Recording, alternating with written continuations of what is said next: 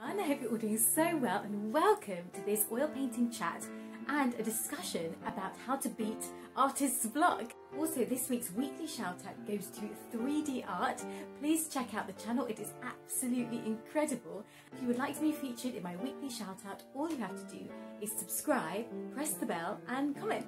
At the end of this video there will be an oil painting time lapse of this dragon. I do hope you like it. I've been having so much fun painting dragons recently.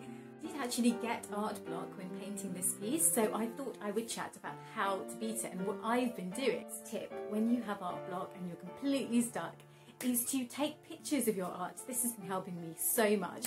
So I know some artists like to put their painting on their easel and then stand back and look at it, and that really helps them.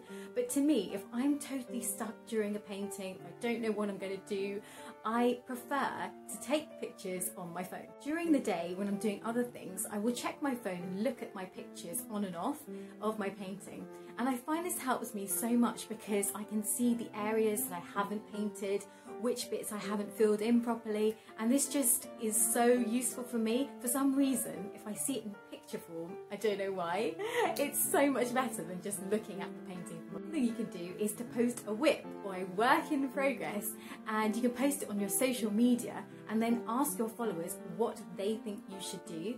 I think this is so helpful because a lot of people have super generous, nice followers. I have incredible followers, and they will give either suggestions or they'll just give encouragement, which is great because it will stop you from just abandoning your painting. If people are saying they really like your art, then you'll think, actually I should continue and I should finish. Just to ask friends, family, loved ones what they think you should do with your art. Of course, select the friends and the family and loved ones who are not extremely critical, because if you show them and they're like, it's rubbish, don't bother finishing it, then there's no point. So it's better to ask people you know are both encouraging and creative. It would help if they're creative as well, because they will get what you're doing and they will give constructive help or just encouragement.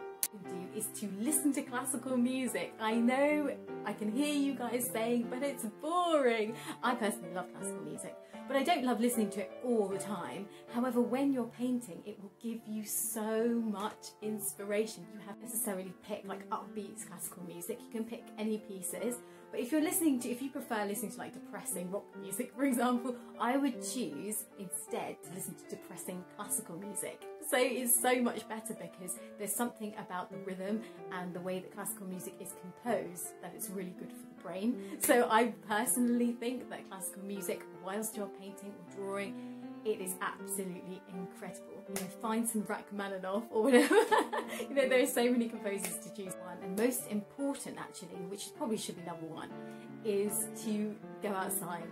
There's nothing like going out, experiencing nature, breathing in the fresh air, and especially during lockdown it's so important just to get out, even if it's for 10-20 minutes, be amongst nature, find a tiny, you know, patch of grass. If you live in a built-up area, find some trees. There must be some somewhere. I mean, even in London, even in built-up areas, you can find a little scrap of nature somewhere.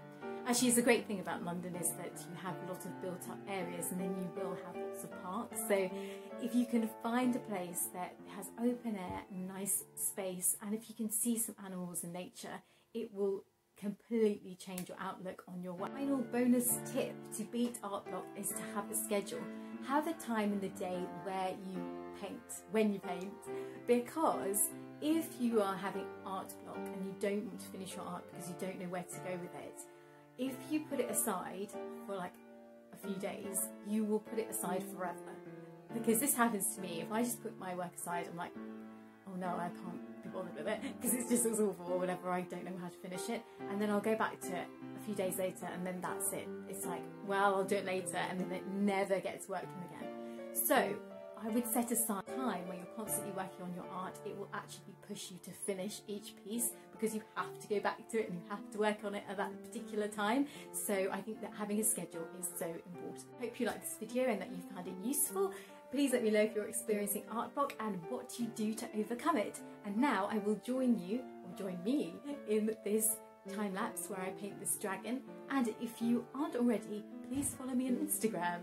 You may be wondering if you visit my channel regularly, why I've changed the background to my videos. This is actually a background that I started my sort of chatty painting videos with, but then I changed to like a background that had my easel in because I like some of my art materials, because I just thought it looked a little bit better. However, unfortunately, there's something very odd with my ring light and the way that it reflects light off my face.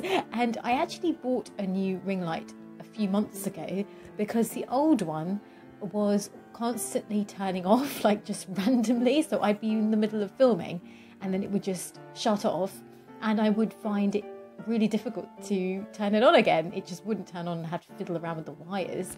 And so I finally got a new one from Amazon, but it's a little bit unusual because the bit where you put your camera or your phone, it kind of like sticks out from the ring light. So sometimes when I'm filming, it kind of looks a little bit like foreshortened. So I feel as though when I'm looking at my face in my videos, that my face looks big and then my shoulders are really small. It's like such a weird like foreshortening thing going on.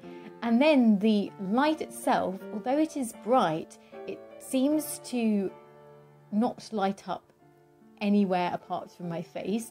And although that is good in a way because it creates like a slightly blurred background, I find that sometimes when I look back at my art, so at my videos, I can see a sort of fuzzy effect in the back, like behind me, which I also find super distracting. You know, sometimes when you look at people's videos and if the lighting is really poor, you're sort of like, oh, I can't see what's going on. So it's a little bit frustrating, and I may change my setup even again after this, but I just think it with the background that I have now is better because I'm facing a window, and there was a tree that was blocking some of the light that comes into this room, but in actual fact just recently that tree had gathered some like rot inside it, so sadly the tree had to be removed.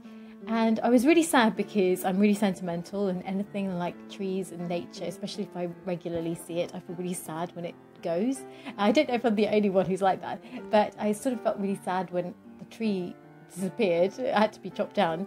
But on the other hand, it has left a lot of light where I am, so I've actually been able to have a brighter area workspace, which has been really good. So I guess there's good and bad in it, but obviously I would prefer that the tree was still there just because trees are amazing, but you know, it's what it is.